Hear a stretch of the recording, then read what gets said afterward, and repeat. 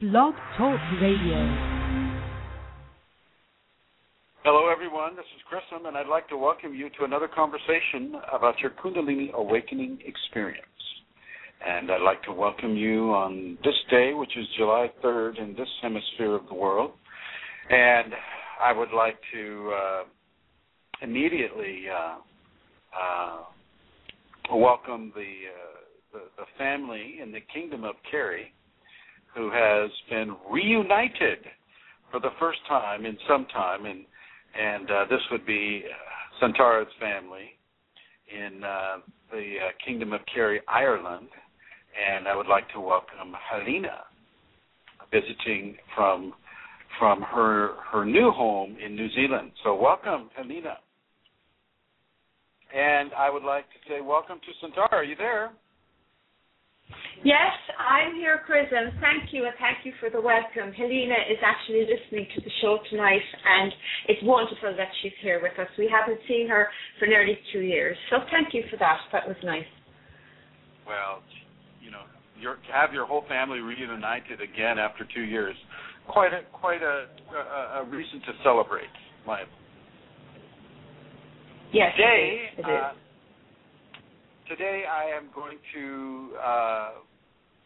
to bring a tether of information from our last conversation, which was done in Ireland and Florida on my part, but now I'm back here in California, and that tether of information has to do with health and the Kundalini, and the information I would like Santara to present. But before we get into all of that, I would like to thank everyone for listening. I'd like to thank you who are listening in the archives, you who are listening live.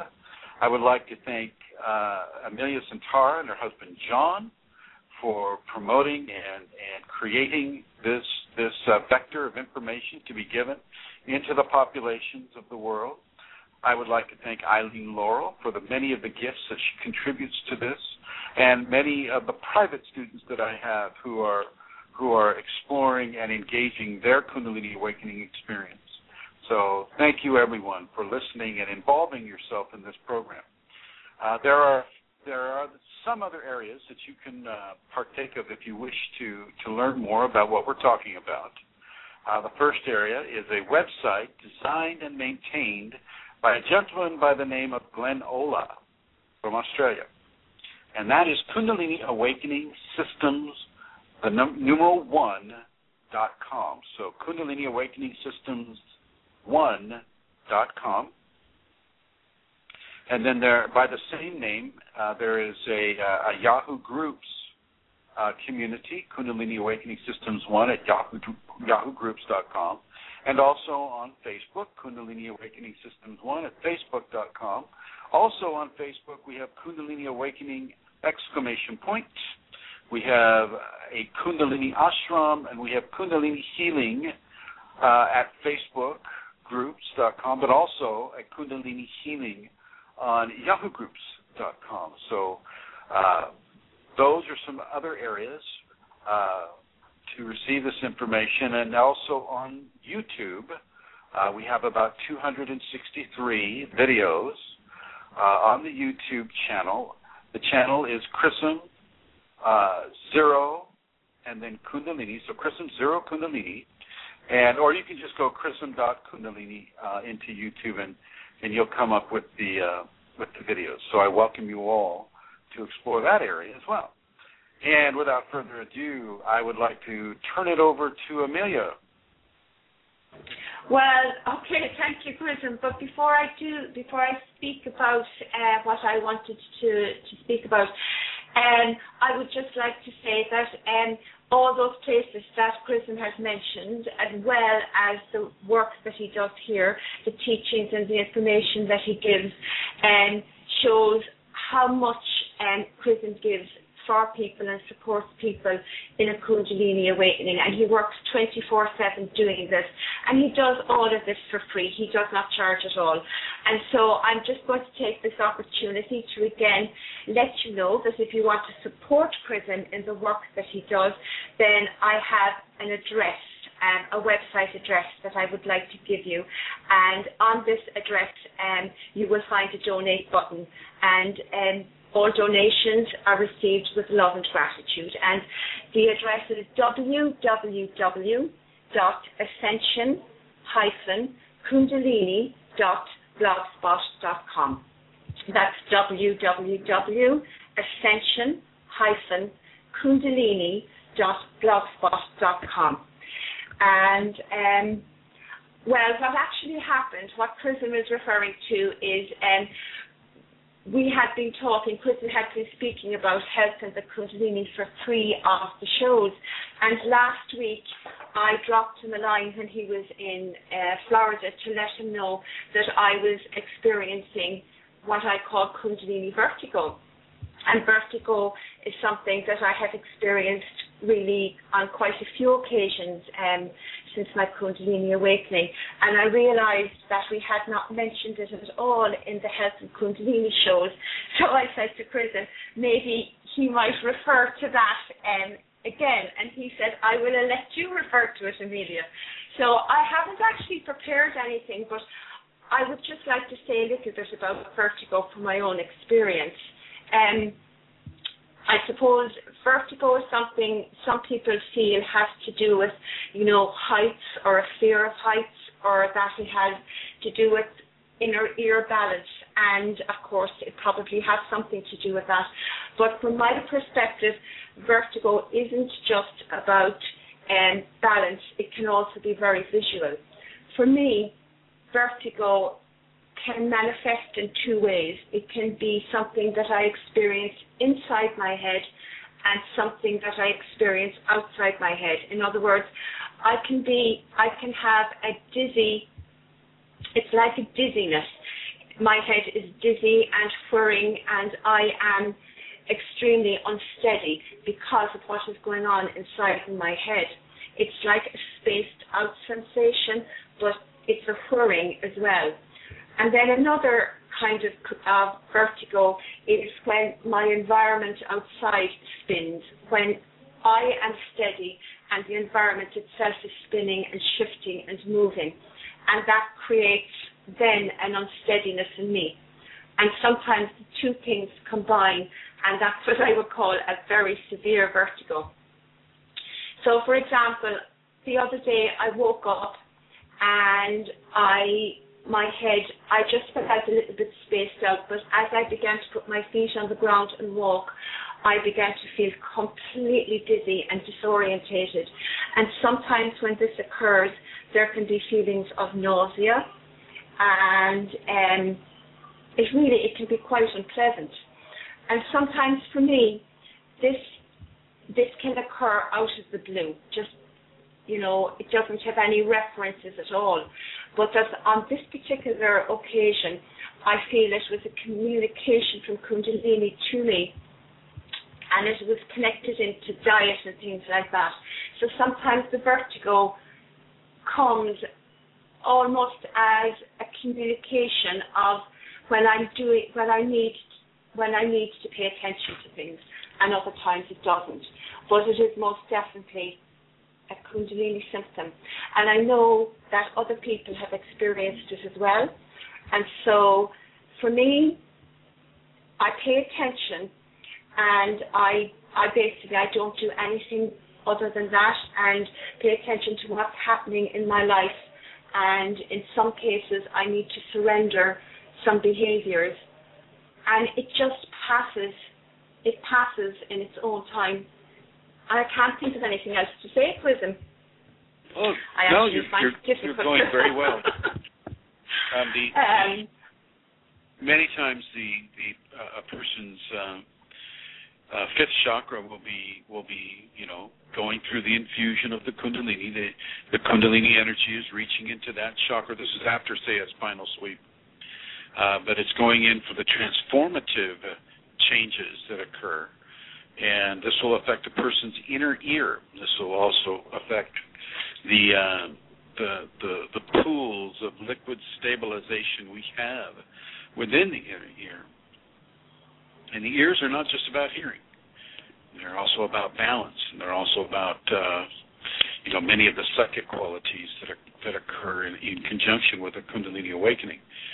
And as you go through the transformation, you may indeed experience what people would refer to as vertigo or dizziness, or the inability to kind of match up what you normally would have been doing at that time with the current status quo within the Kundalini awakening. This all comes together. It all corrects itself. It's not something that you have to worry about forever and a day. It's just part of the transformation process. And so I think it's well worth mentioning. People who say walk a tightrope. Say you're a circus performer and you walk a tightrope, and now you've had the Kundalini come up and your fifth chakra is being worked on, and you might find it a little difficult sometimes to walk that tightrope. Always use a net while you're doing it that way. So yeah, your balance can be affected. The dizziness can be affected. The levels of experiential vertigo can be experienced, and many different levels too. I think Amelia Santara gave you some very good examples of some of the levels that she's experienced, and yet also realize that your levels will be unique to you and your experience, but may share some similar qualities.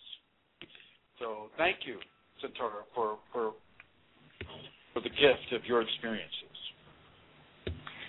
And you're very welcome. And I do think it's important to say as well about the visuals, because that is something that doesn't always happen, but when it does, it can be extremely challenging when the visual things shift and move in front of your eyes as well. So it's eyes as well as ears, I feel, or so it was for me anyway this time. Especially if you find yourself driving and then all of a sudden your visuals start to move around, it can become devastating. So yeah, with the eyes, ears, and even some of the other coordination senses that we have, there can be a time when it becomes a little bit distorted.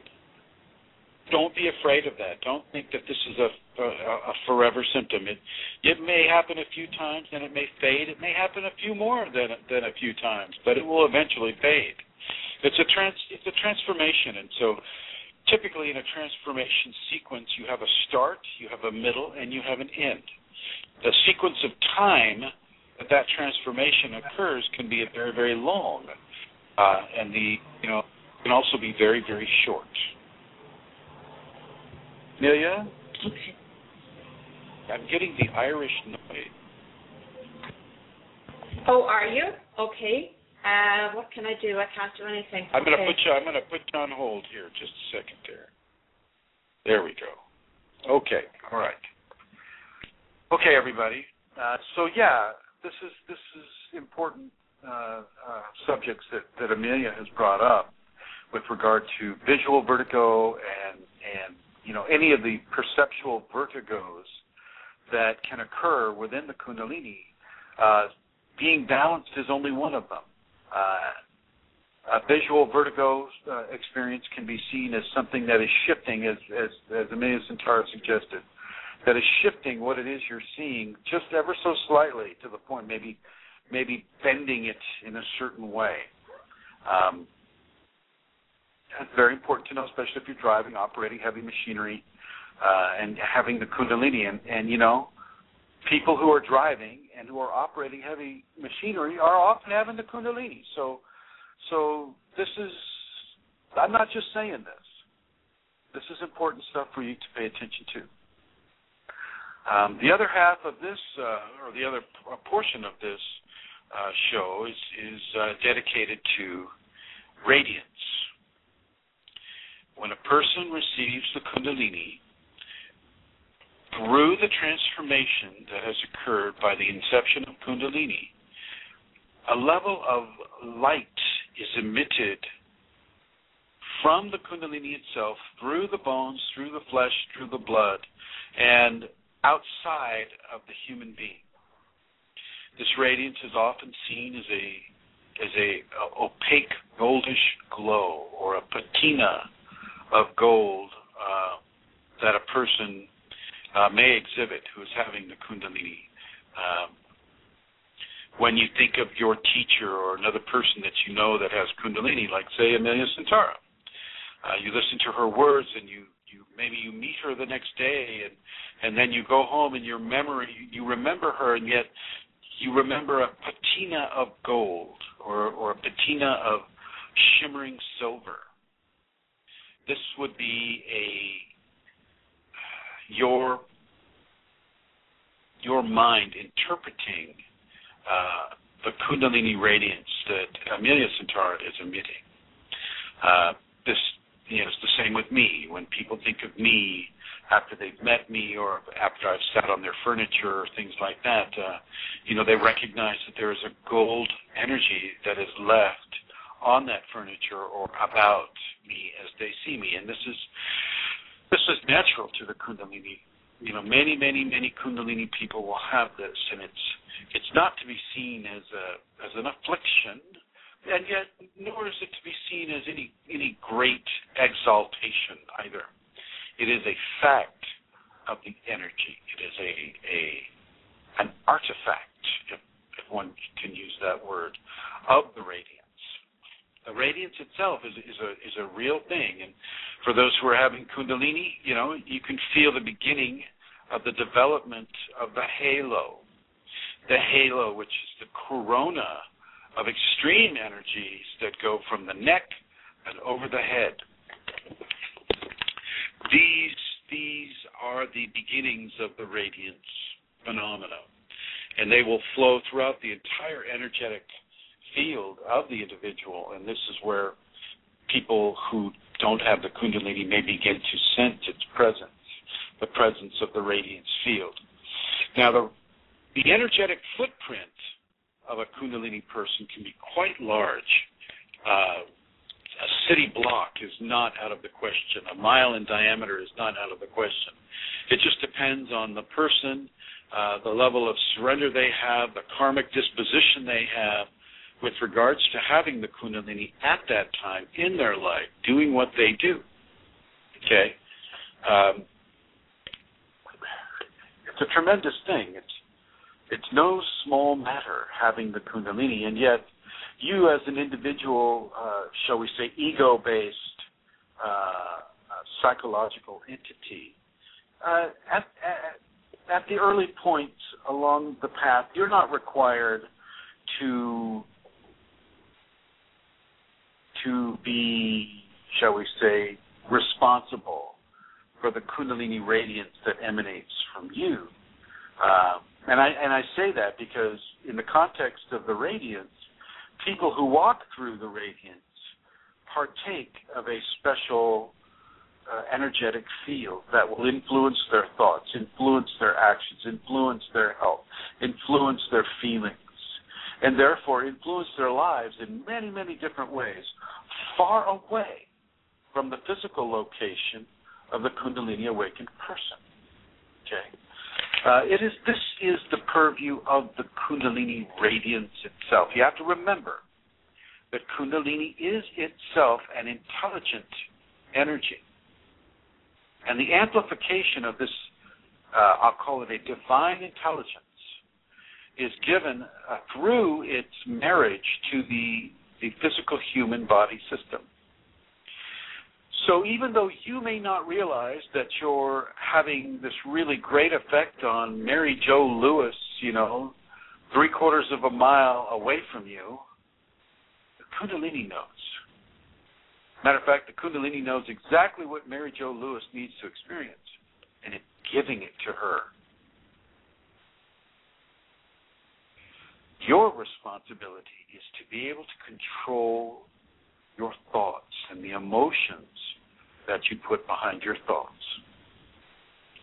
Control the way you think and what your inner dialogue is saying. Because as your radiance flows out from within you to outside of you, so do some of the particles and potentials of your thoughts and emotions travel with it. And because people are walking through that radiance field, if they happen to have a matching energetic issue of, say, anger at somebody cutting them off on the road, or, road rage plays a big deal in our society these days. Not so much, everywhere, but here in the States it does, and I know it does in Russia, and pretty much everywhere except perhaps Ireland. Road rage can occur, and so it's very important to begin to control the way you think, how you feel about people that are, say, challenging to you. You do this as part of your own personal maintenance within the Kundalini anyway. These are part of the safety protocols: forgiveness, tolerance, patience, compassion, love, selfless service. All of these qualities are part of the individual maintenance of the person having Kundalini anyway. But with regard to the radiance, as much as you can, adopt a pattern of forgiveness and love. And I don't mean sticky, sugary, syrupy, sweet love. That can get old, believe me, really fast. I'm talking about love of seeing will used correctly. So, choices made that are based in love, that show that a person is responsible and caring and helpful, and at the same time allowing other people the freedom of choices that they need to have and to make. Love is not always about romance. The radiance of love is often about courage, bravery. It's often about sacrifice. It's often about nurturance. All of those things, all wrapped up. And these are just the tip of the iceberg of what the radiance of love involves. And so really understand this, that as you are within, so is it done without or outside of you. As within, so without, as without, so within. And to continue that equation, as above, so below, as below, so above. I'm going to bring Centaura back on here. Hello, Centaura. Hello. Is the noise gone? Hey. Yep, the noise is gone. Thank you. Thank you very much. So I understand that Ireland doesn't have road rage like sharks. It doesn't have sharks. No, I totally hold. We do not have sharks, but we do have road rage, unfortunately. Oh, I'm sorry to hear that. Yeah. No, we are not unique in that way, unfortunately. Well, yeah. I wanted to ask you if you could keep an eye on the chat room there, and if anybody has a question that they want to ask, that they can feel free to either ask it there, or everybody, you can call 347-934-0026. For any question you have about your Kundalini, you can call 347-934-0026. You can call it here in the United States, or you can call it from another country. You might want to add a 01 in front of the 347. So I would appreciate, Centaura, if you would be able to monitor that, because mine's not coming up. I'm not getting the chat. You're not seeing it. Okay, I will do that, of course, yeah. So as we continue our conversation about Kundalini Radiance, I want everybody to understand that this is a tactile thing. People feel it. Not only do people feel it, but animals and insects and fish feel it. They feel it and they will respond to it. And they will typically respond to it in a positive way, or in a way that is positive for their species. So, for instance, you may not recognize that a positive symptom for a shall we say, a wasp is to wave its abdomen up and down. You may not understand that, but that would be one of the positive symptoms for a wasp to to express positivity to radiance. Another thing is that I'll just continue with the wasp. The wasp is a lot smarter than we give it credit for, and it will read what we need to see as positivity, and it will often mimic what it is we need to see, we as human beings need to see as a positivity, and will adopt that expression. Other animals, like birds, will land on you, butterflies will land on you, bees will land on you. Don't kill any of them. They're not landing on you because they're attacking. They're landing on you because of the Kundalini Radiance. Remember always to practice ahimsa, A-H. A as in apple, H as in Helena, I as in iPod, M as in Mary, S as in Sam, and A as in Amelia. Practice ahimsa. Do no harm. Do not kill. Okay. And even when that,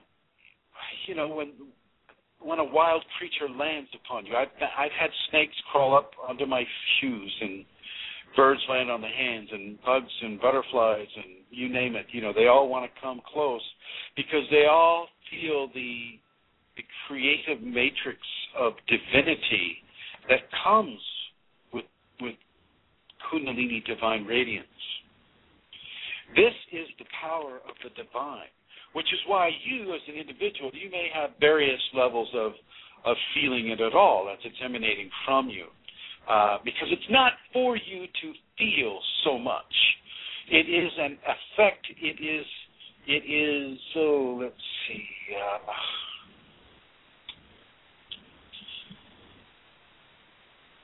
It is beyond your senses for the most part.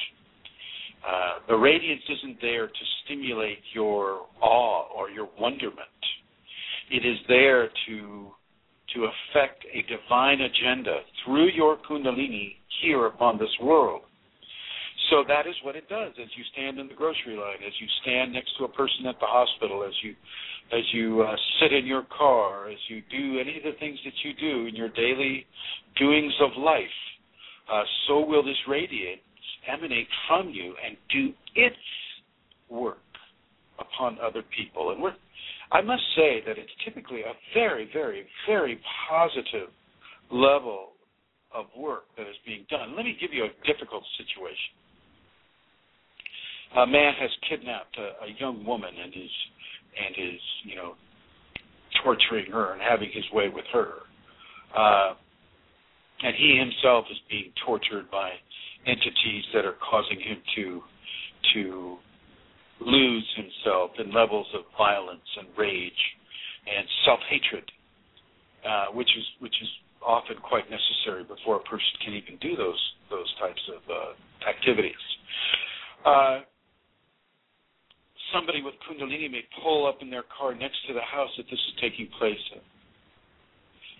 And all of a sudden, that woman is allowed to go. And the guy doesn't know why, and the girl doesn't know why, but what they both know is that it's happened. This is the type of thing. It will change a person's demeanor towards love, towards the sanctity of life, towards the expression of honesty and the understanding and honoring of truth, okay, towards the validation of grace, the grace of love, the grace of courage, the grace of truth, the grace of being able to stand on your own 2 feet, okay, self-reliance. All these things can be increased by virtue of standing within the radiance field of a Kundalini awakened person. Now, yes, this Kundalini awakened person, they need to have had a spinal sweep. They need to pretty much be non-resistant to what the Kundalini is giving them to experience. There are certain requirements for people that they must partake of in order to to open themselves so tangibly and selflessly into the Kundalini. You can't be, having Kundalini and hating every minute of it, saying, oh, damn you, Kundalini, leave me alone, I hate you, da-da-da-da. You can't be in levels of resistance. First of all, because your emotional attitude and the energetics that you're developing within that kind of a response is going to be very detrimental to people around you. Okay, so your radiance is greatly limited by the action of the Kundalini itself. Remember the intellectual properties of the Kundalini itself. It knows you better than you know you. Okay, I'll say it again. The Kundalini knows you better than you know yourself. But that doesn't mean that it makes all the choices for you, because it knows you. Well, I know Mr. Chrism, and so therefore I make all the choices for him. No. You have your work to do as well. You need to come in to a recognition of the Kundalini. You need to be at peace with this, in love with this, working towards this. If you're like a private student of mine, then you're doing everything that you're being given to do, within the idea of a lesson or a practice or things of that nature. You're doing everything that you should be doing, that I have given you as an instruction, and so on and so forth. The Kundalini does know you better than you know yourself, and yet you still have your work to do. Your work in this lifetime is to blend yourself and change your ego to the point where the blending of yourself and your Kundalini can be at its finest. This is where people experience levitation, and this is where people experience some of the greater gifts of Kundalini, which you'll never see demonstrated in front of you. Remember the admonition against self-aggrandizement. People see you do any of your great gifts, they're going to want to vivisect you and sacrifice you for science. So you don't want to go that route, believe me. That's not a happy place.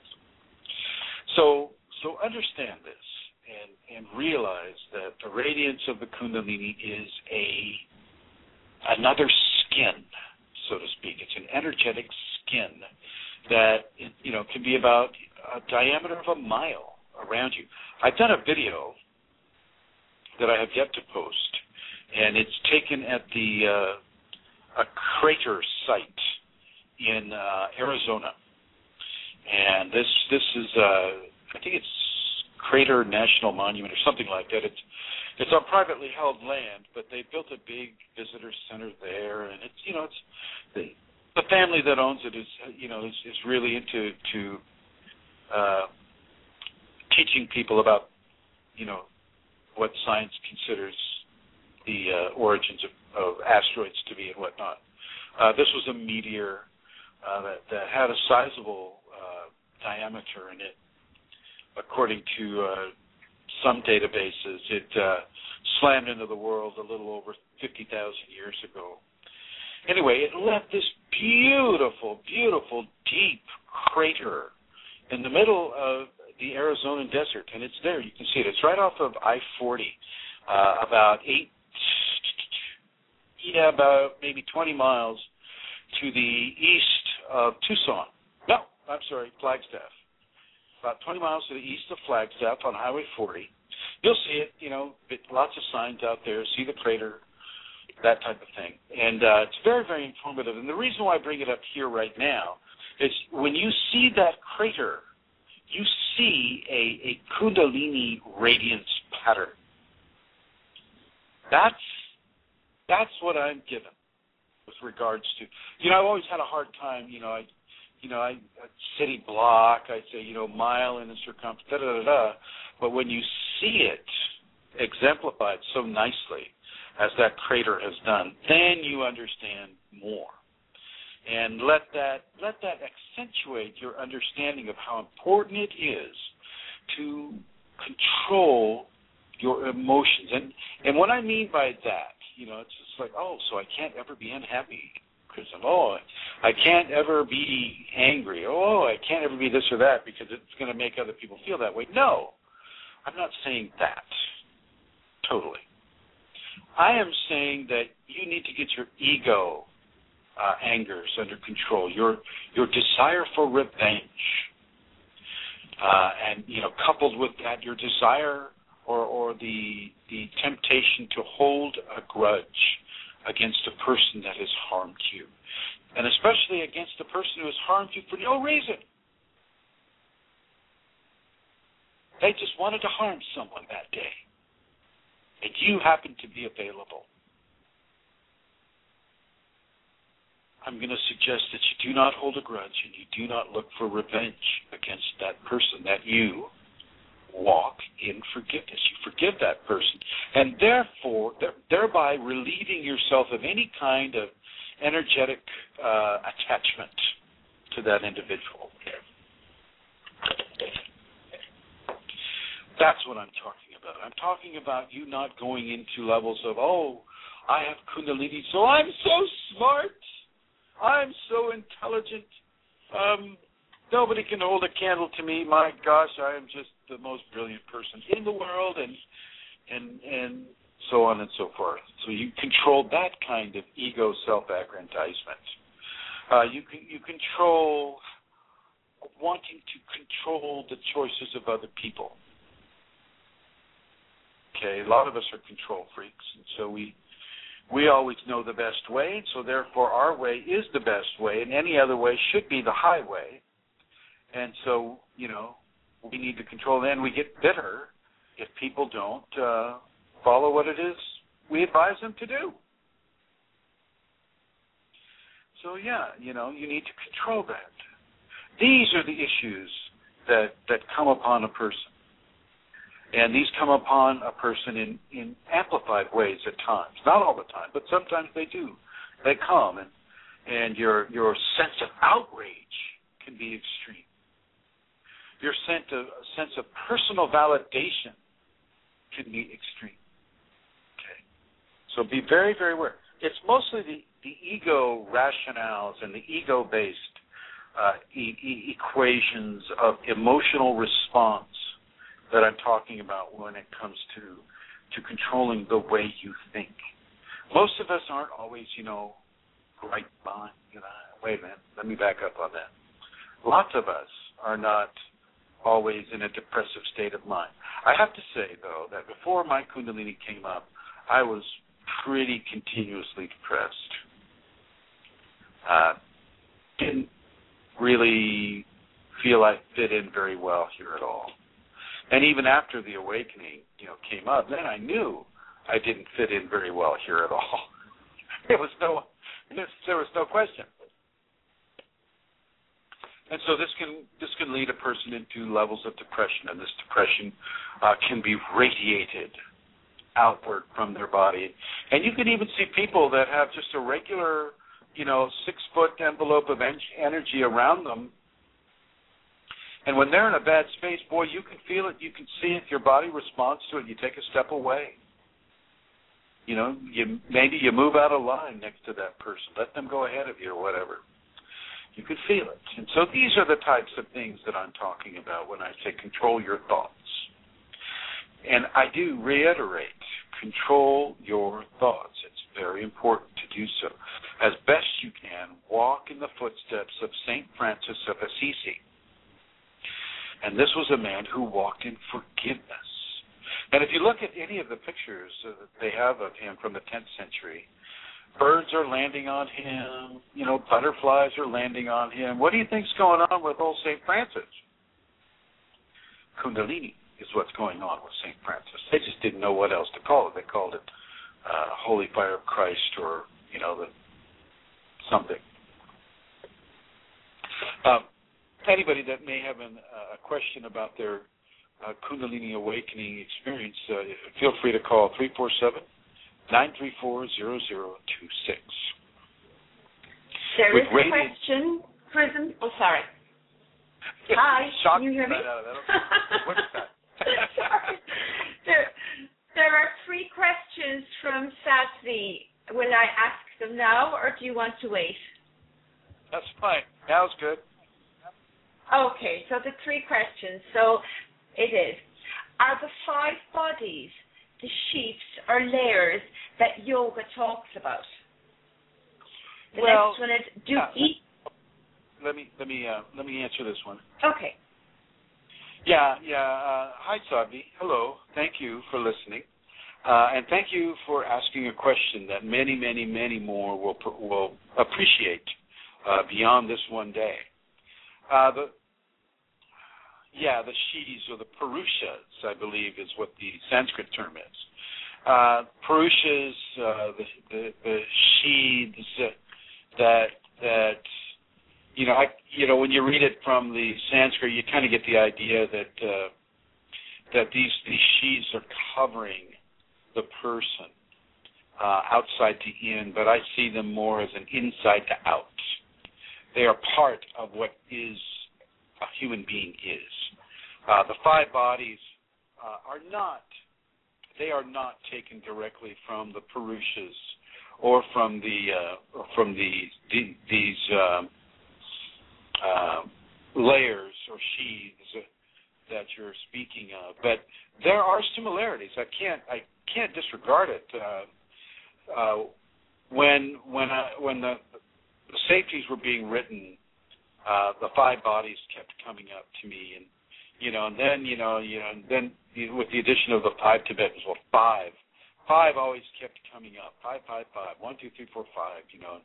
And you follow it up to the 5th chakra and all of these things, and you begin to realize that the other 2 that make the 7, and actually the other 4 that make up the 9, those are not strictly physical, and so those have a metaphysical and physical identity, and so they're not included in many of the ancient writings as a strictly physical phenomena, whereas the 5 are. You have the 5 senses, you have the 5 chakras, you have all of these 5 scenarios.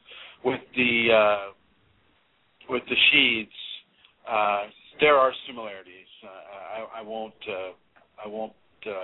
deny that, but they were not designed following the Purushas. I looked up Purusha later on. The word kept coming into my head, and I had no idea what Purusha meant. And still, it's not a very clear thing. You get so many different translations. But the sheaths and the 5 bodies do have similarities, and if you're following a Sanskrit model, then use the 5 sheaths as a way of focusing your 5-body expression towards a greater harmonizing attitude with the Kundalini. I hope that helps, Sadvi.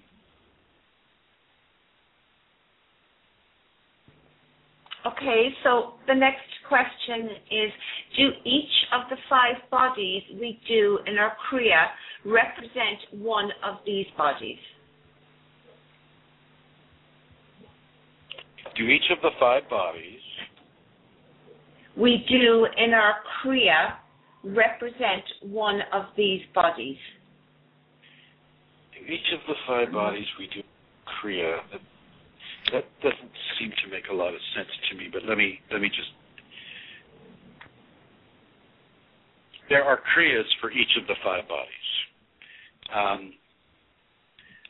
When you have a physical Kriya, you won't necessarily have an emotional Kriya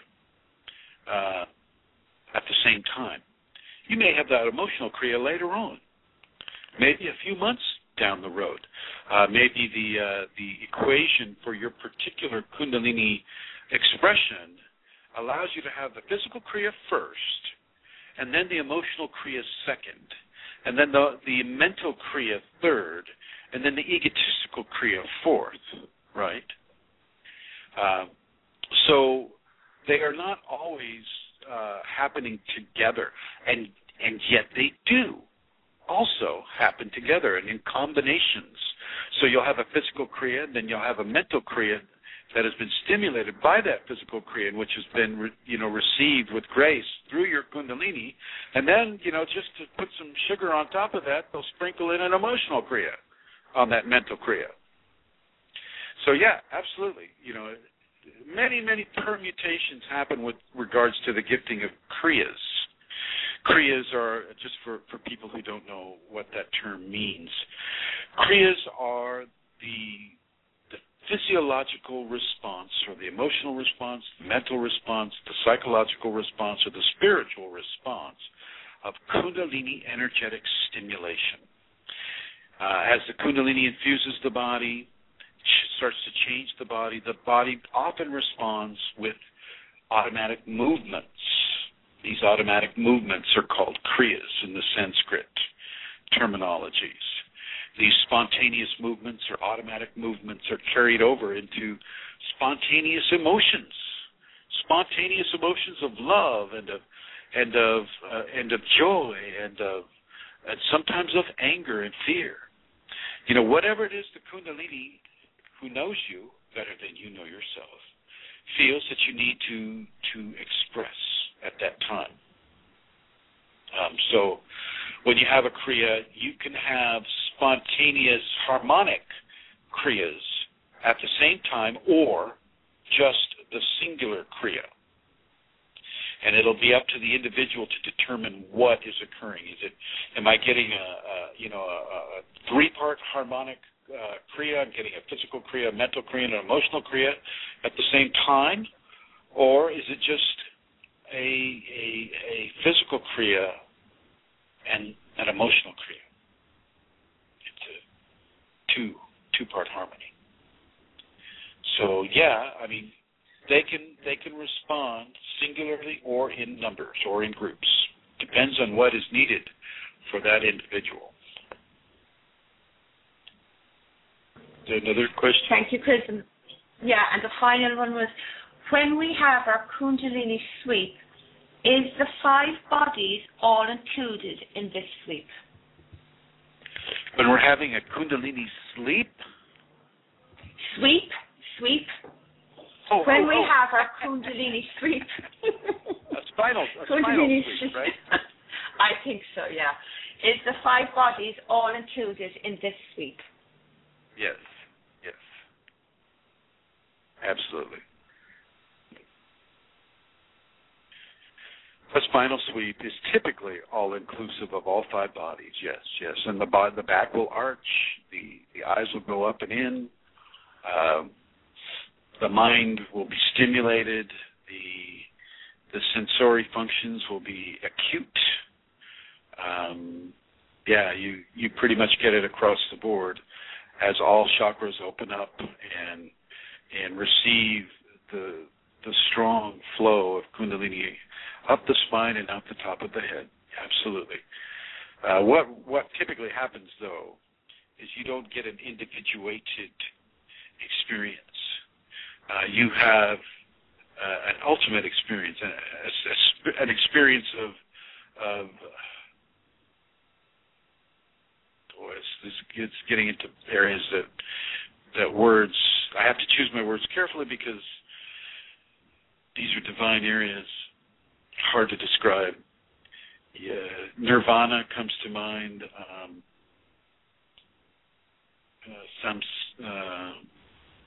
Some of the Sanskrit words. You have a unity experience. You are unified with God. You are unified with all creation. You are unified with Goddess. You are unified with everything. Everything. And it's all good. It's all good. It is all goodness. Just humans acting out their karma, the karma that they've made in other times and the karma they're making right now, in a beautiful symphony of spiritual evolution.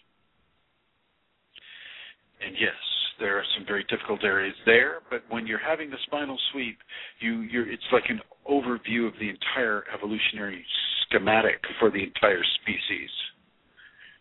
And so you're not cherry picking. You're seeing the whole thing. And that whole schematic is a schematic of love and of joy and of spiritual evolution towards the divine that we human beings are continuously in the process of making. So that's the best I can answer that one. Okay, thank you, Chrism. There are no other questions in the chat room at this time anyway. If there are, I'll interrupt you again. Thank you. Thank you. Thank you very much. And thank you, Sadhvi, for asking such excellent questions. So as we begin to control our ego-based, shall we say, our primal thoughts, Kundalini will harness our positivity, our steadfastness, our discipline, our compassion, our knowingness, and it will broadcast those qualities within itself as a filament of energy within the much greater spectrum of filament energy that is within the Kundalini, and it broadcasts itself and ourself into the environment at about a mile radius. And that's side to side and up and down, too. Don't forget that. Side to side, up and down, a great sphere of radiance. So when I post that video, you'll kind of get an idea of what we're talking about. Very, very powerful things. Very, very powerful things, which is why not everybody gets to have this in the world. They're not quite ready yet. They're all going to get ready. They're all getting ready. This is what they're doing. But different times for different folks. That's what it is. We have to meet our karma in other ways as well.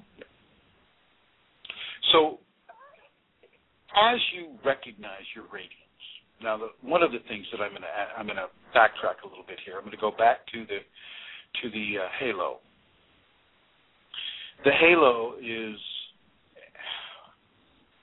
I have to go back even. The seventh and sixth chakra, the forehead chakra and the top of the head chakra, the fontanelle. These represent divine gateways on the human being. The thousand-petaled lotus is what the Sanskrit people called it, still call it. But there's a lot more than 1,000 petals. A lot more. And these micro chakras radiate divine currents of energy. And they do this not only through, say, an inside-to-outside formula, but they also do it through the sixth chakra, which is really hard to explain. That the sixth chakra is kind of like a universe of its own.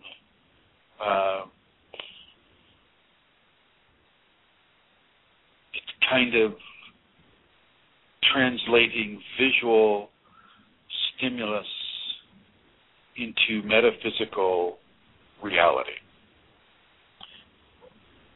Just a really bad way of describing it with words. But you will feel at your temples, you'll begin to feel a pressure. And that pressure will expand into a ring around your head.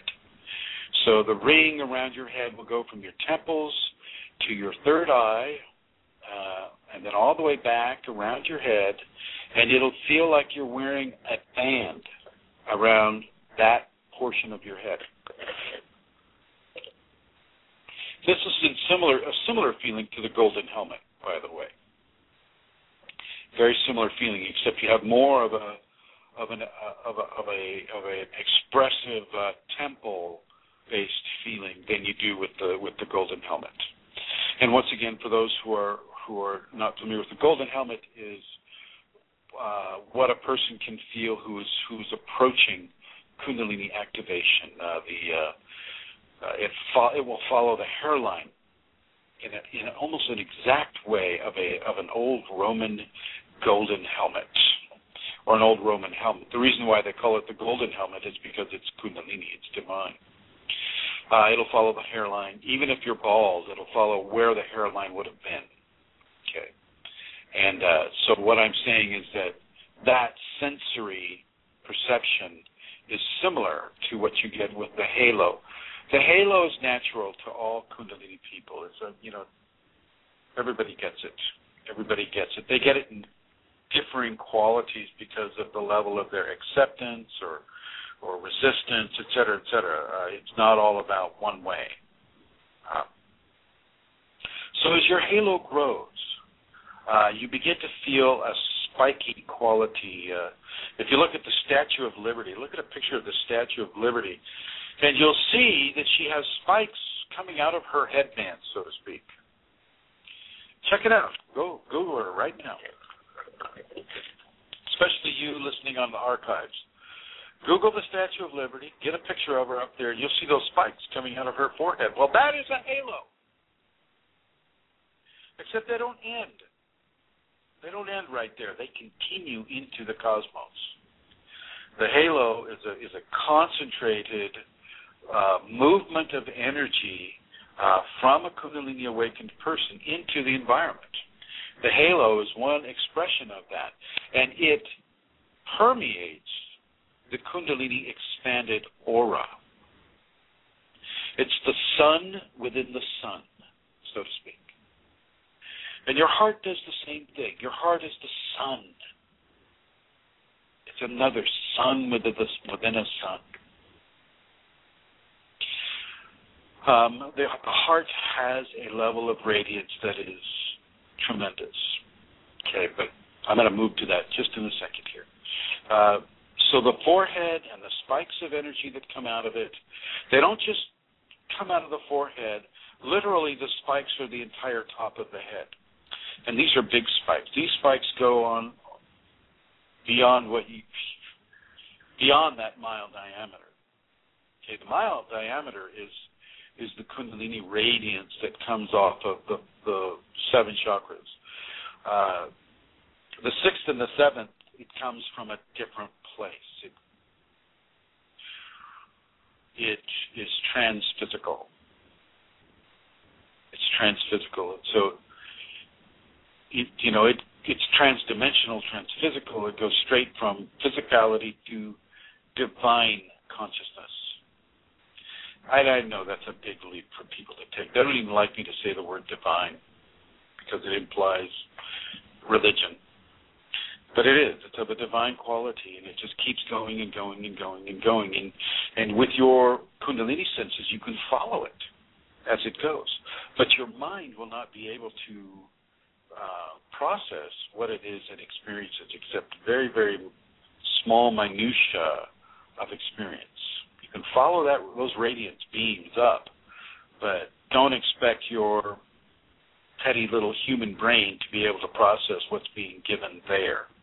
But you can hear the frequencies. And some of you may hear music, celestial music, or the voice of a guidance. You may hear that. With the heart, I'm going to move to the heart. The heart has a very different radiance. It is a radiance of love. It is, in a way, it is the most powerful radiance on the physical planet. The heart is an activation, station, and equation, all of its own. I was reading the posts of one of the groups, the Kundalini Awakening Systems 1 at Yahoo Groups, and a gentleman by the name of Rudy posted a quote by Maharsha. And Maharsha teaches that, in his experience, or actually he's quoting the Upanishads, these mystical, spiritual writings of the Sanskrit people, that the heart is really where everything takes place. everything emanates from the heart, and he quotes different writings to support that theory, and I won't disagree with him. Well, actually, I do have to kind of disagree with him because I felt it come from the base of the spine and go up to the heart, and then from the heart go up through the throat, through the forehead, into the top of the head. So I know that there are other dynamics that maybe aren't being addressed within the quotation. But I like the quotation because I like the importance that he places upon the heart chakra. And there are actual heart activations of the Kundalini that can take place. You feel the love to such a degree that it explodes out of your chest. Now, don't think that you're going to see, your body is going to explode and you're going to see, pieces of yourself fly across the room. I'm not talking about that kind of an explosion. I'm talking about a very, very, very strong feeling of love and blessings and grace and beauty and joy, a jubilance of all those qualities magnified 1,000 times or more. That's coming out of the heart chakra. This is a real deal. I've had this. This is an amazing thing, and other people have had it too. But it is not the only way. It is not the only combination of events that can occur. However, the heart has its own level of Kundalini radiance, and this radiance is what is often called upon when we are given to heal or to pray for the healing of another person. A dear friend of mine just passed. Her name is Brenda Jones. Lovely, lovely, stupendously wonderful woman. It was very helpful to me in the early parts of my life, and a good friend of my dear mother. And so, of course, I was speaking from the heart to her as she passed. And I was going to her from the heart and visiting her from the heart as she lay in her transitions position, thousands and thousands and thousands of miles away. You see, radiance travels. You can travel a beam of radiance, and all it takes is really, you have to have the radiance first of all, then you have the intention and the prayer and the meditation, and you can go, you can follow it. Part of the whole, what's that term, bilocation type of scenario. You can go, you can follow it. Love is a very, very strong radiance, and you'll see that the plants respond very well to a person who is radiating a lot of love. And once again, the animals, the plants, people, babies, small kids, older people, you don't even have to speak the same language, and they know that you're a loving person. Okay, so the love of a Kundalini radiancing person from the heart is very strong. I've mentioned in other conversations that I'll get pulled off of a freeway by the heart. The Kundalini takes me by the heart radiance and pulls me there, pulls me to the hospital. And there, and I go. I don't resist. I go. And I get there, and I am led to go exactly where I need to go, which is, usually where one family member or someone who needs that blessing to be given is sitting or suffering or doing whatever. Okay. So the heart radiance is a huge radiance, a beautiful radiance. Lots of the performers, when you see them, and you'll say it, you'll hear people, the phrase, it says, oh, speak from the heart or sing from the heart. That's what they're talking about. Let that heart radiance accentuate what it is you're saying. Now, there are some differences between the heart radiance and the unity radiance of the seventh chakra or the crown chakra. But the unifying radiance of the crown also includes the heart, whereas the heart may not include the crown. Okay. Kundalini determines how this is to be measured out. And that can be sometimes a hard thing for people to understand, is they have this really smart, amazing energy in them controlling how the energies are doled out and received and given. And I just want you to maybe see it as an angel. If it's easier for you to envision an angel sitting on your shoulder, telling you, yes, you have Kundalini now, you've done very well, nice going, here's the work. Here's what we got to do now. Okay. That's fine. I'm all good for that. I'm not so much great for entities. For those of you who know that, I don't appreciate the levels of interference that entities cause in a person's Kundalini awakening experience, except to isolate an individual's own power, strength, and personal validation. So I don't want you to create an entity or invite an entity in and say, I am the Archangel Aloysius, and I am here to control you now that you have the Kundalini. You can just walk away from that one. Okay, and they're out there, believe me. They call themselves Archangel Michael, Uriel, Galadriel, Frodo. I mean, they'll call themselves anything that they think will get your interest. Okay, so you just ignore all of those. Definitely ignore them all. And with the radiance, you don't get to hurt, but you do get to help. And that is not a decision that you will always be able to make. That is a decision that the Kundalini itself will make. It will determine how that goodness is to be given. And it may give you something physical to do with it, say with the radiance, because, when you start seeing your energy, you're going to see energy coming out of your hands, out of your fingertips, out of your mouth, out of your toes, your toe tips, your knees. The chakras that you can see, you'll see the energies coming out of there. You'll see the hairs on your body are like little mini grasses. I'll just use the grass, because if I say serpent, it just freaks people out. So little tender, beautiful, lovely, sparkly blades of grass. And waving around, you'll see the energy emitting off of that. And that is your radiance. That's sparkle. Some people are mentioning on some of the communities about the glistening. The glistening is not the radiance. The glistening is your sixth chakra viewing of life as it is, bringing into context ultra frequencies of energy. So frequencies that only accompany Kundalini will begin to assert themselves into your sensorial visual input.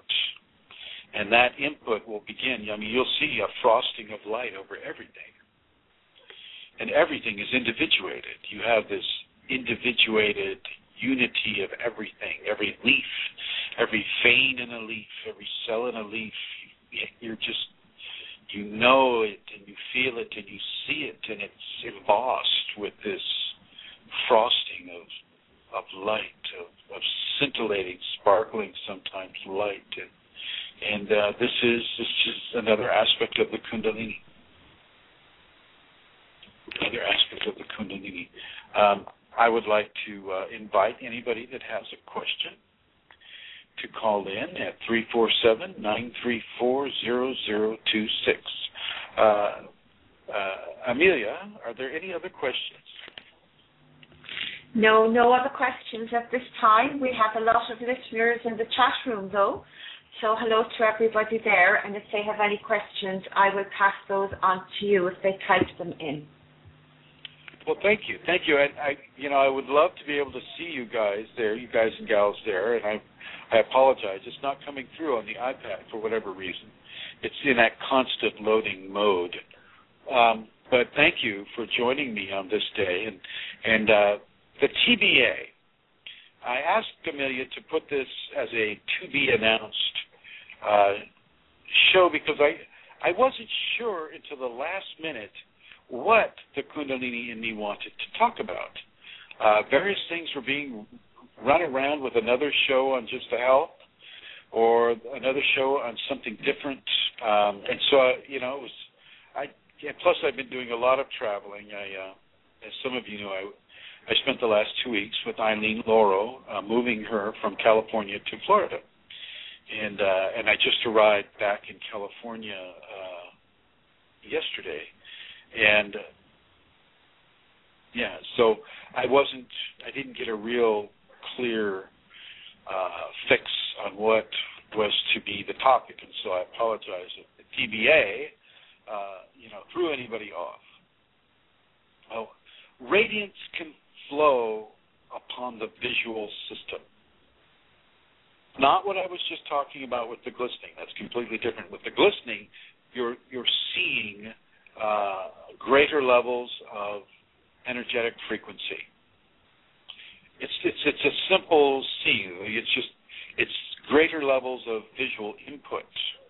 With the radiance, you're embossing or infusing your radiance with a thought or an emotion or something of that nature. So you can flow an intention upon the Kundalini radiance with its permission, of course, or it won't work. It won't stop you. It just won't work. You can flow that radiance to another person. So this is how you do a long-distance healing. Is you see the person and you flow that love to them. You flow that wholeness and that health to them. You flow that love and the grace to them if they're transitioning like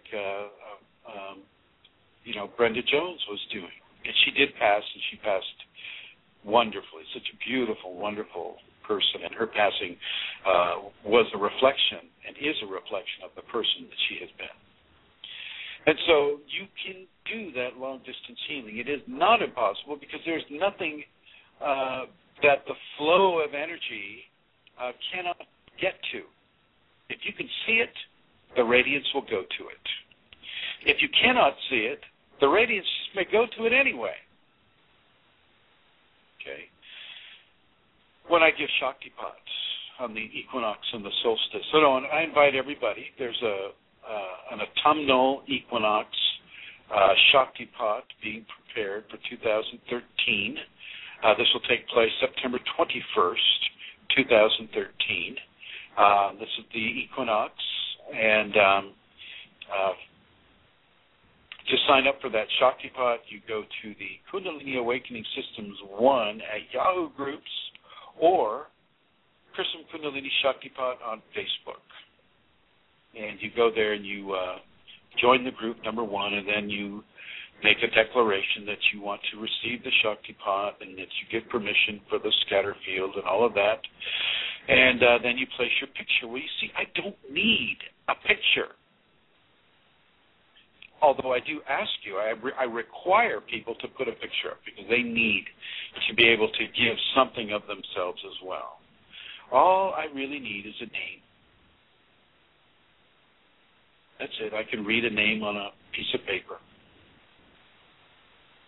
The Kundalini is not limited to the 5 senses.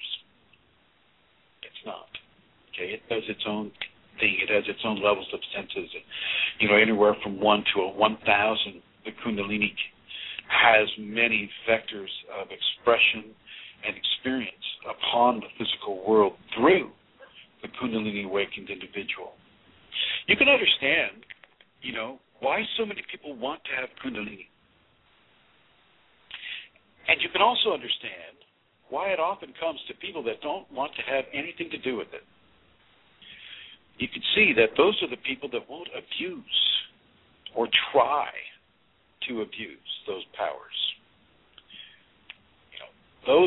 The people who come with this with amazing levels of respect and integrity and truth and surrender to the divine will, These are the people that have earned the presence of the direct divine within their life. Jesus comes to people that have the Kundalini. For you Christians out there, Jesus is very well. Jesus had the Kundalini. Jesus appears. He appeared in this house, in the room right next to me over here. I'm staring at Amelia's painting that she gave us here. Right on the other side of that painting, Jesus came to a woman who was not a Christian, who didn't know who he was, and he left without telling her who he was. Okay? This stuff is real. This stuff is not make-believe. It's only make-believe for those who cannot handle the truth of the expanded reality. Now let me go on with the radiance here. Radiance is physical, divine, spiritual. It's part of this world, and yet it's not of this world. And because it's not of this world partially, it does not looking for a word here. It doesn't have to comply with the laws of the physical universe. And it doesn't at all comply with them. It does to the certain extent that it's within the world, within the human being that is having the radiance. So yes, the human being, physical flesh, even with the transformation into the divine, the physical flesh needs to be nurtured, needs to be exercised, needs to do all the different things that the physical flesh needs to do.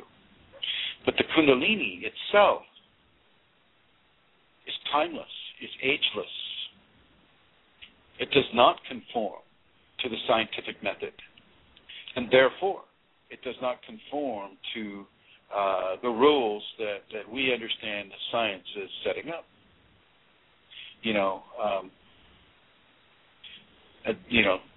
That doesn't sit well with a lot of folks because, they're pretty much ensconced in science, and even on this cell phone I'm talking through is a fabrication of science. Kundalini does not require that at all. When you sit in my chair here at the ashram, you receive the radiance of years and years and years of me doing Kundalini work in this chair. So you receive the radiance, the direct, unadulterated radiance that this chair emits, or any chair that I sit in. Amelia, are you still awake? Yes, I am. Riveted. Have you sat in this chair here, did you? Yes, on more than one occasion. I did, of course. And yes, do you want me to speak about that? When you sit in the chair, it has a real effect. It has had a real effect upon me. And I have felt it in different ways. Sometimes, it's just, I've meditated in the chair and it has been just a beautiful meditation. Other times I have felt, my tingling in my body. I have felt the energy actually, the radiance move into my body, move up through my body, move through my spine, move right up through my body, through my head. It has affected me in very many different ways.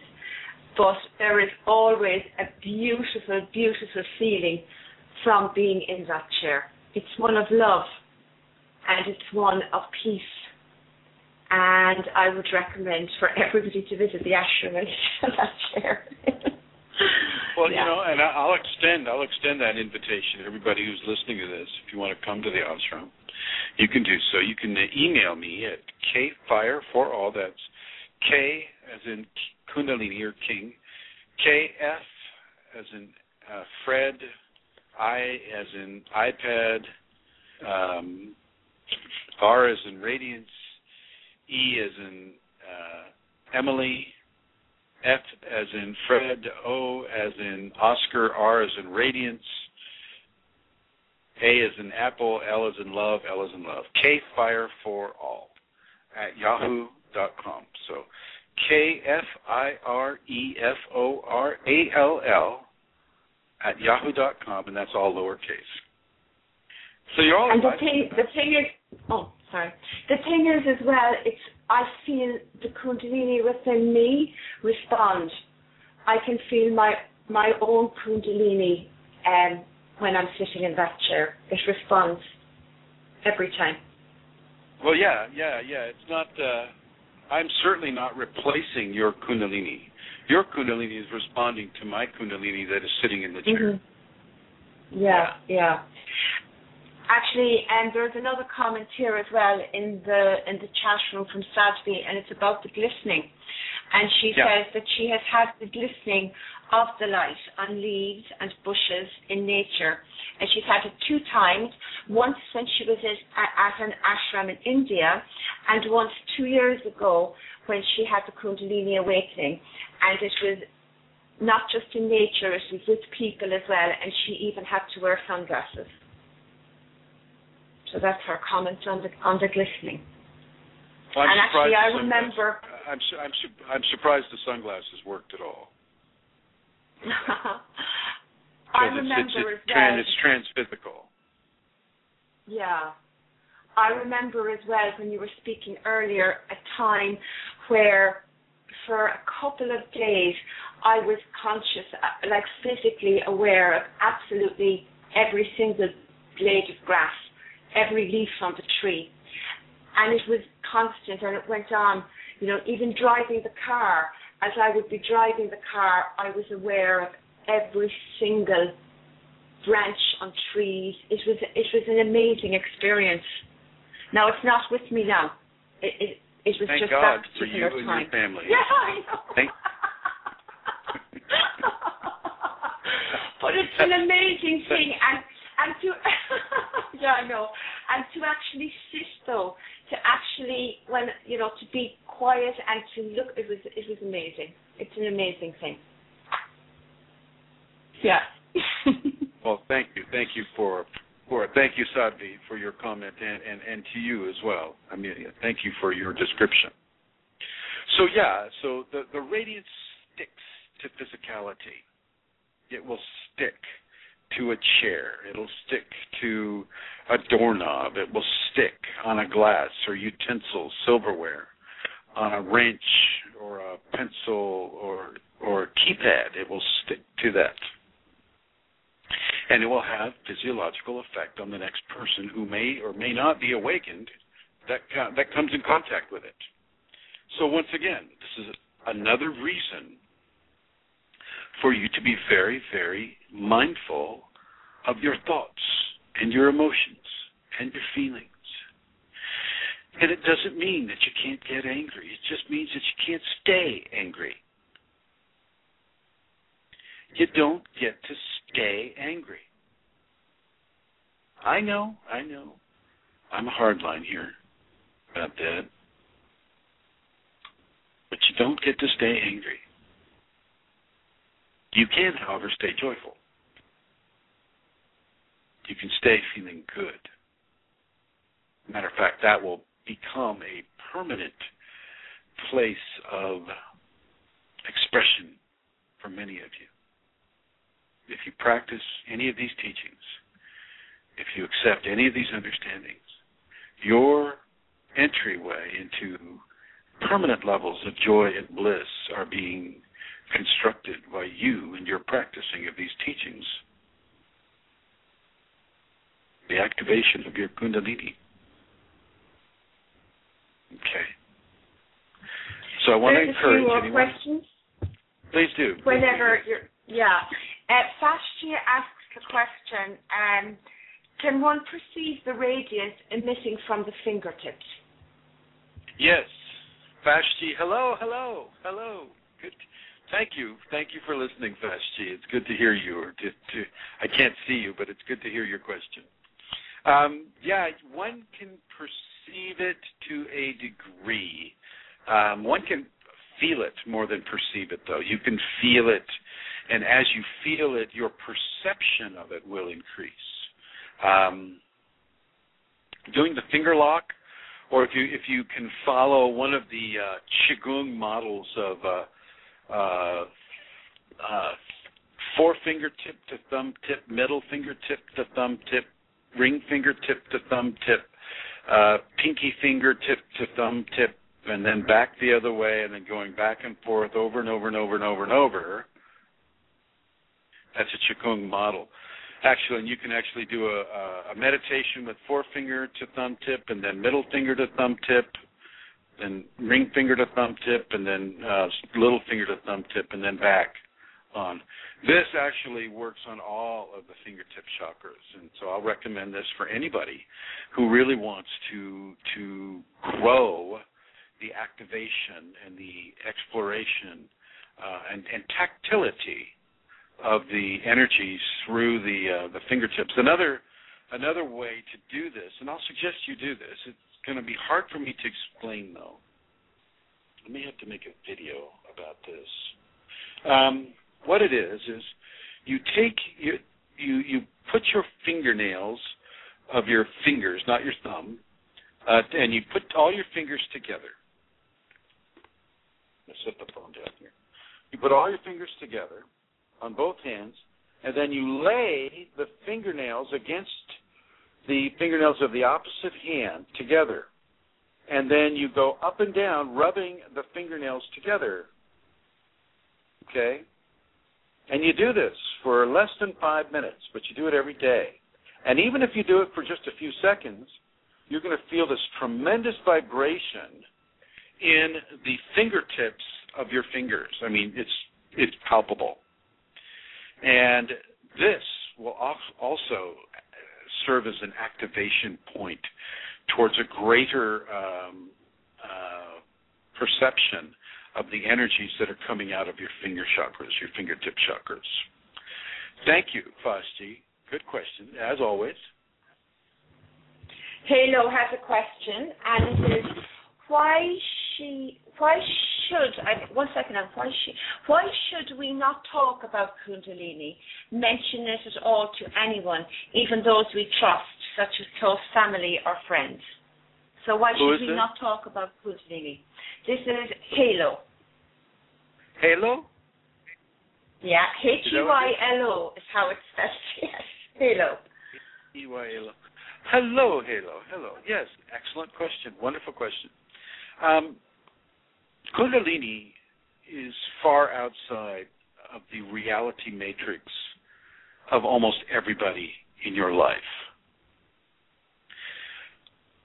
It is so strong, and it's so pervasive, and it is so dominant for a time in a person's early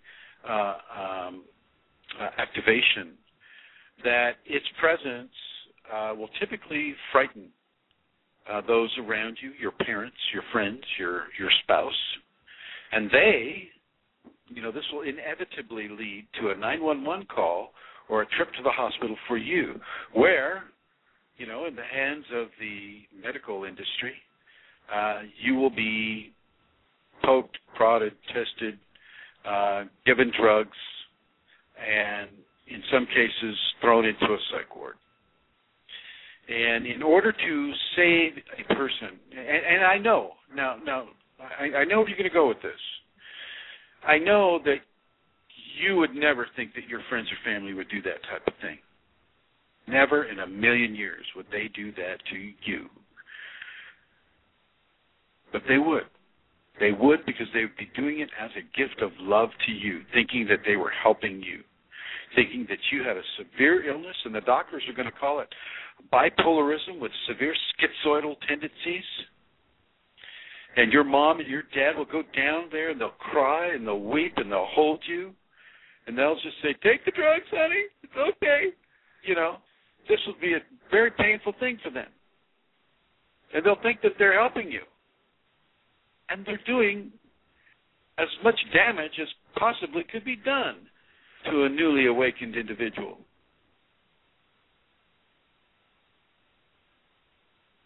That's why you don't talk about it with them. It's not because you want to keep something from them. It's because Some people, they're just not ready yet to have it. They're not ready for the amount of phenomena that's going to occur. You know, I had another student come up to me the other day. Yeah, I just split up with my ex-wife. She thought I was being, what's the word? Possessed by demons.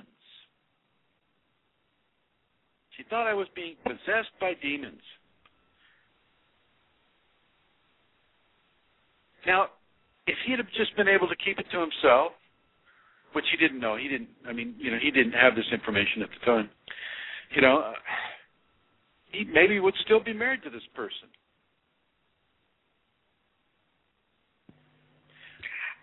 Chrism, yes.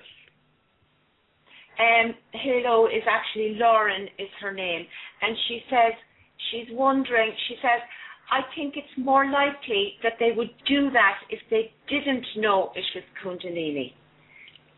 And she says that her mom has come. Her mom is worried about her. So I am trying to get her to be informed on the issue so that she doesn't think I'm in drugs. And she's lucky to have some people close to her who are spiritual. Just hang on a second now. If you're now, let's go a little further into this, Lauren. And thank you. Nice to meet you, Lauren. If you think that your mom thinks you're on drugs and you're actually not, then I'm going to doubly guide you not to tell her about this.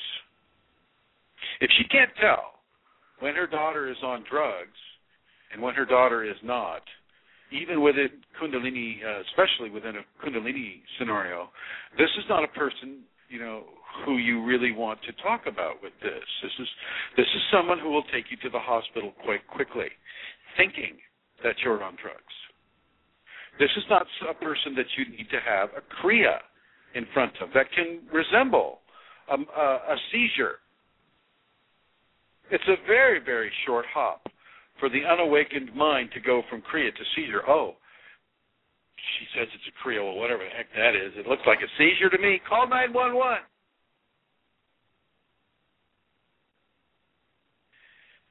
People don't understand it. I've warned people not to do this over and over and over again. And then I'll get a call. I'll get a last-minute call from the family right before the ambulance shows up with the straitjacket. And that's a real deal. They put you in a straitjacket. And, is there anything you can do to help him? He keeps saying that you know what's going on. We don't think you do. We don't think, you know anything. We think you're just some sort of a hoodlum on the web that he's been talking to. But if there's any way you can help him, go ahead. And Chrism, Lauren says that no, and she says this is difficult for you. I know. She says no.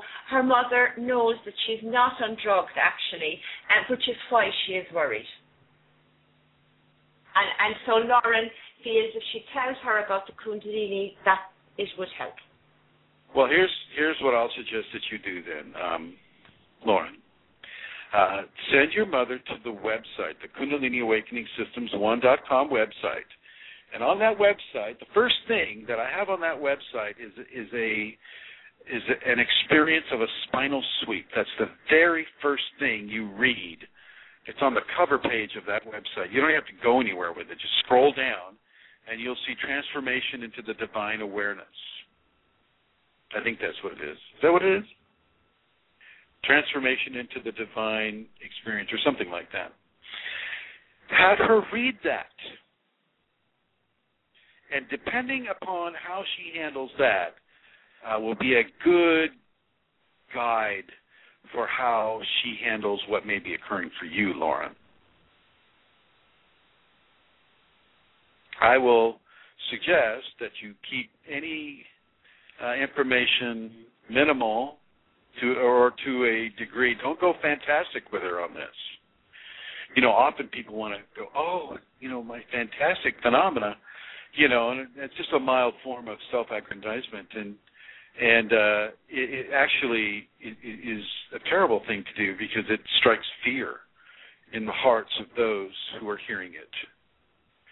And so go very, very gentle with her, Lauren. Very gentle with her. I take it you're living with her at home. She says here, Chrism, okay, I will, to what you've been saying. She is happy to sit and watch videos with me and read things while she is visiting. She is still jet-lagged. She's still jet-lagged? Yeah. And then she says, she and I were walking our spiritual journey together when I did live with her. So she's obviously not living with her anymore now. Good. That's good. So, yeah, as long as she's not in charge of your health care, Lauren, that's the main thing. I mean, not that you have to be in charge of someone's health care to do a psychological kidnapping of them. But as long as, and if you can be very, very gentle, don't talk to her while she's jet-lagged. Let her get some sleep. Have her go to the YouTube channel that I mentioned earlier in the show. Watch some of those YouTubes, really kind of get an idea about who this Chrism person is, number one, because, nobody knows who I am. And that's good. That's the people who need to know are the ones who know. And then take her to that webpage, let her read the webpage. You can call me. Send me an email from the kfireforall@yahoo.com, and if you want to have a Skype session, we can have a Skype session. I mean, there's many different ways that we can gently bring her into this understanding. Most people that do not have Kundalini cannot understand it because it steps too far outside of their basic understanding of reality. Those who have Kundalini or those who want Kundalini, they're already looking for that step outside their normal reality. But those who are not looking or are not having have no reason. Their five senses is what they got, and this is what they're going to work with. So if you're saying something like bilocation and transformation into a divine reality, oh, my gosh, well, okay, honey, sure, I'll read it. So just be calm and loving and gracious with how you handle this information. I do stick to what I say about not telling people, though. More people have gone into the psych ward for telling people than people have gone into the psych ward for not telling people. Okay. So that's basically where I'm going with that. It's important for your Kundalini not to be in the psych ward. Okay, so she says thank you, and she'll watch videos with her, and you have Skyped with Lauren before, 2 times before. So 2 times before, really? Oh, I know who this is. Hi, Lauren. Okay, yeah. So now that's all making sense now. Yeah, but Lauren, you got other things going on too that you're not saying. She's in Germany. Yeah. Yeah. I know her. Thank you. Yeah, Lauren, to be honest with the other listeners, you've got other things that are going on that are outside of the Kundalini. Different healthcare concerns, different things that would cause a parent to have levels of concern that are not Kundalini related. So this isn't all about the Kundalini with regards to your mom, right?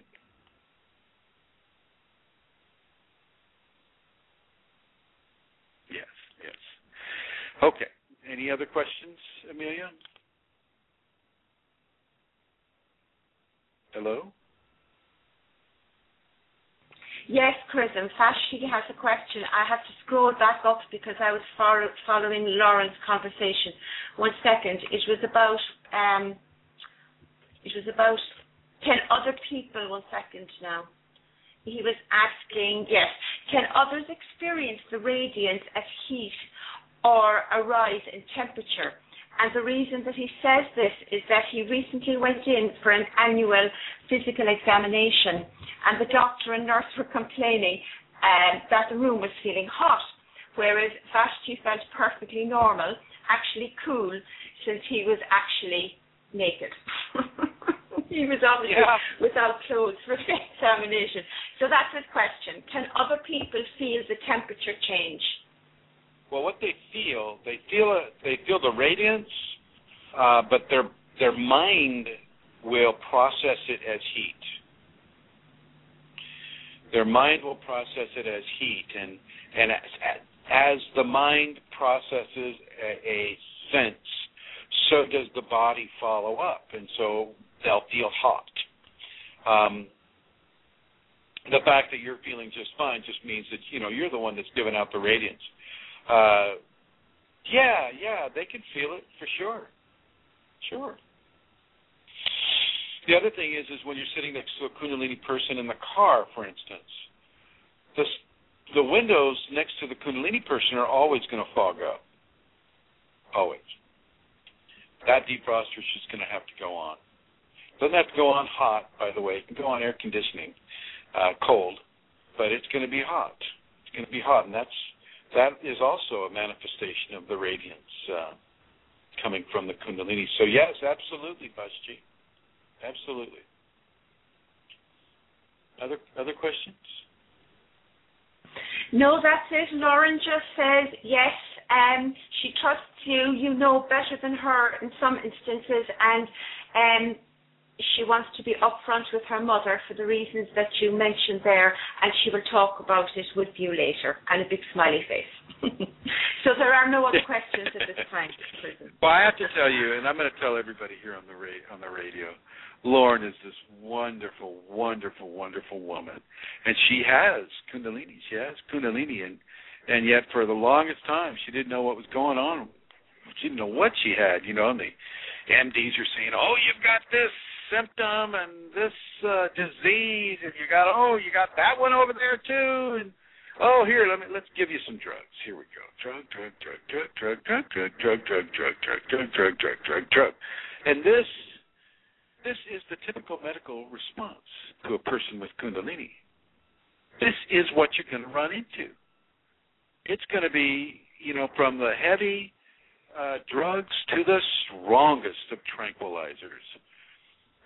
Depakote, and you'll constantly be walking around in a blur for the rest of your life if you let the medical industrial complex into your Kundalini awakening. They don't understand it. Once they do understand it, then they'll still want to give you drugs, but at least it won't be as at least they'll have some understanding of it.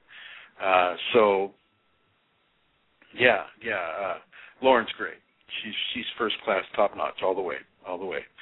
And I have to tell you all that I'm getting a battery signal on my phone, and so I'm going to end this conversation gracefully rather than getting cut off.